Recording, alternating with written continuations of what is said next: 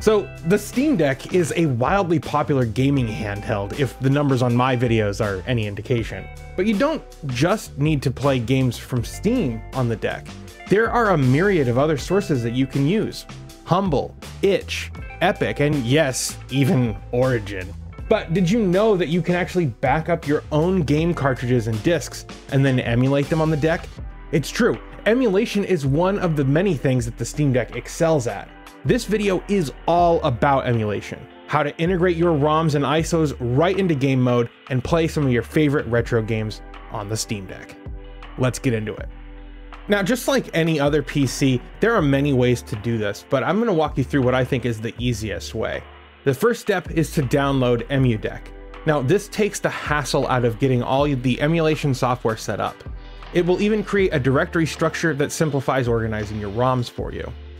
Now let's go into desktop mode by holding the power button until this menu comes up and then select switch to desktop. Now let's go to emudeck.com using Firefox or Chrome, and then we'll select download at the top. Now make sure you click the download button here, and then we'll open our file manager and go to our downloads folder.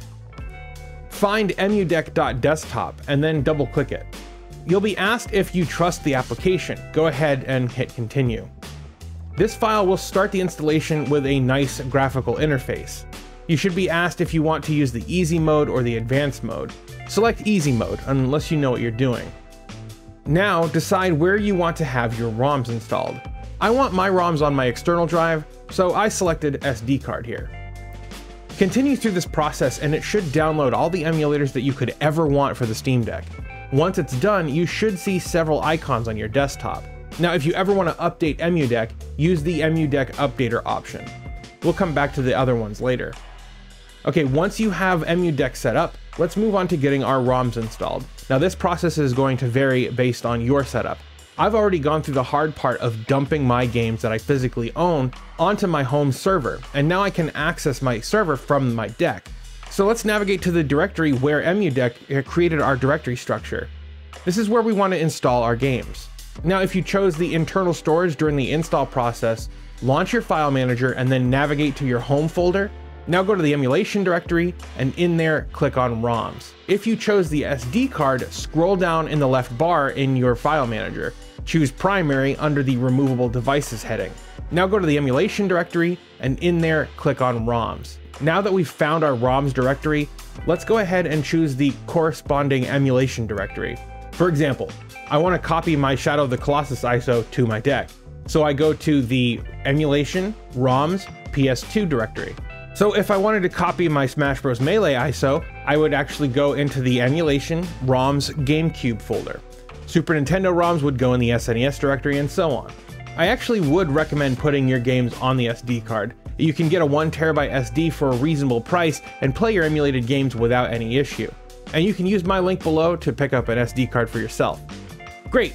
Once you've gone through this process with all your games, there's only one step left.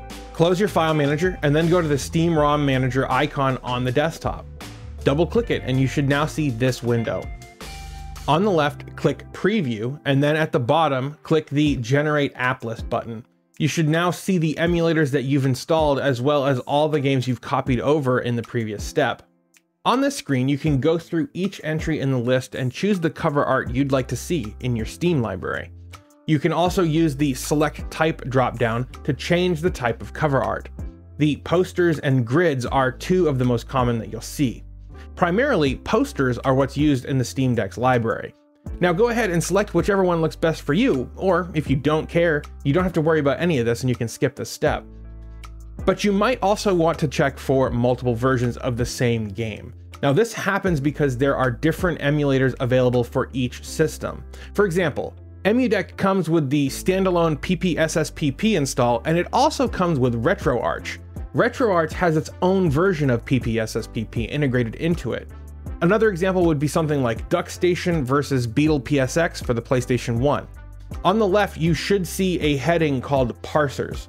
Go through this list and disable any emulators that you don't want included in your Steam library. Keep in mind that if the emulator doesn't have a game installed in its corresponding directory, then it's actually not going to show up in game mode anyway. Now, once you're done, click the Save App List button, but before you do, make sure that you close Steam. All right, let's take a breather because we're almost done. But I want to ask you a question. Are you enjoying this video? Are you finding it informative? Why not like that smash button and perhaps even tickle that subscribe button to stay up to date with all the cool stuff that we're doing here on the channel. We're nearly to 100,000 subscribers, and with your help, we'll get there in no time. And thanks. Okay, so now you can head back to game mode. Click the return to game mode icon on the desktop or open the deck menu and log out. Once you're back in game mode, you can go to your library and then use the R1 button until you get to the non-Steam games section. Here, you should see all of the games that you set up using Steam ROM Manager. Now go ahead and give your favorite titles a spin. You've earned it. But I do need to mention that since this is emulation, there is no guarantee that every game is going to work flawlessly. For example, Shadow of the Colossus had some serious issues in the main field, dropping to sub 40 FPS during gameplay.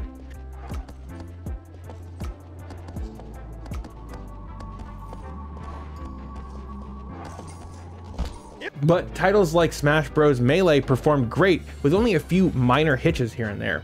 Your mileage is definitely going to vary. But here's some footage of other emulators running on the deck to give you an idea of what's possible.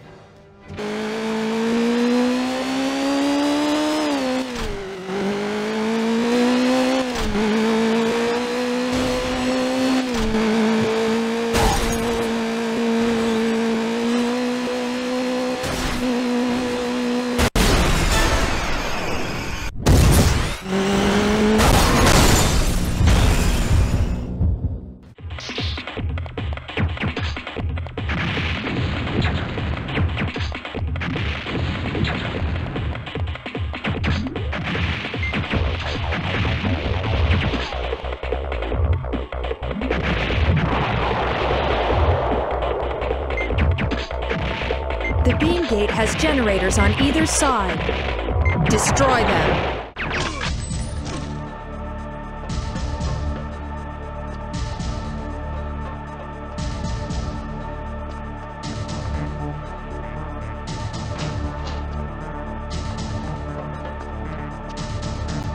Get her. Why?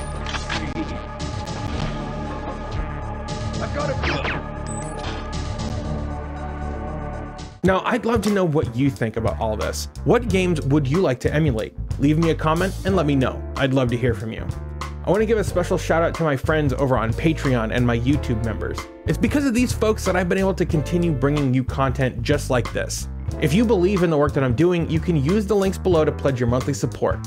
And thanks. That's going to do it for now though. Thank you so much for watching. I hope to see you next time, and I hope you have a blessed day.